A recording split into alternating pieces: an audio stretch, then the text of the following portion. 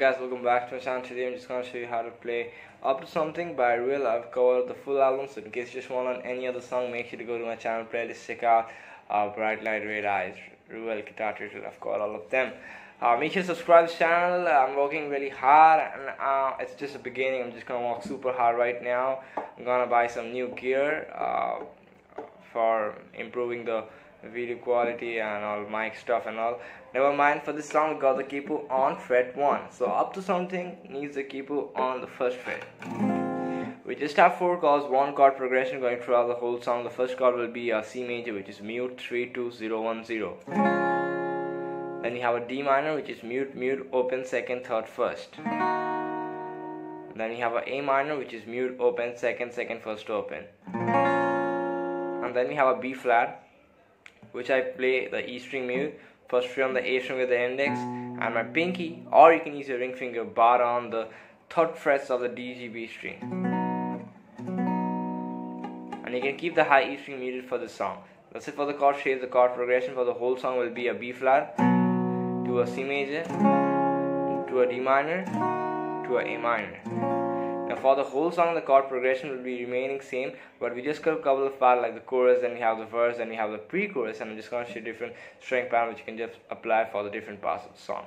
So the first string pattern, this is the main one, which is down, down, up, up, down. See what I'm doing? Down, down, up, up, down. Very simple. So we're just going to do that once on each chord, and it goes like this for the chorus.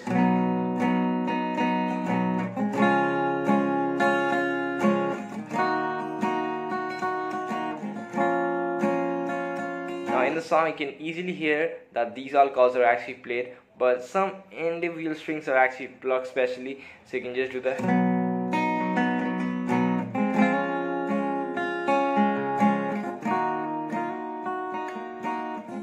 You can do some slight hammer-ons and pull-offs in that chord shapes and all to bring that more closer to the original studio version. So after doing the string pattern, we're just going to improvise on the string pattern, which will be down, down, up, up, down. So over here the up up is actually muted, so we got down down, then mute, so down down, then you have up mute down, so you got down down mute, up mute down, so you got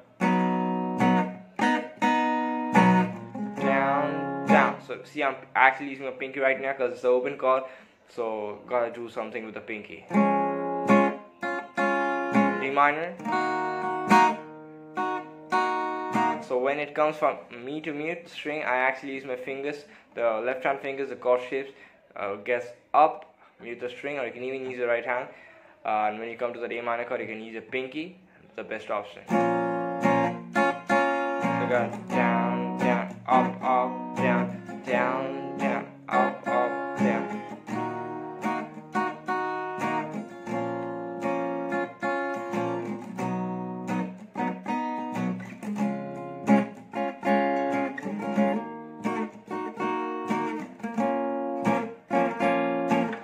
And now after that we have the pre-chorus, the soft part where we're just gonna do one down stroke on each chord. So let's play one down on each chord, the same chord progression.